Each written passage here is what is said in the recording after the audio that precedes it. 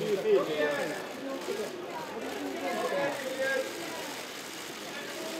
is my view, as editor of Wikileaks, that this sentencing here today is an outrage and is vindictive in nature, and it doesn't give us a lot of faith in the UK justice system for the fight ahead.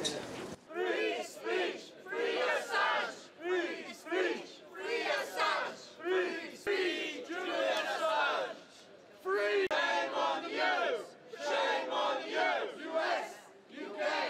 Hands off Julian Assange! Free Julian... This case is and has always been about the risk of extradition to the United States. We've been saying since 2010 that that risk is real, and we now have a provisional extradition request from the United States.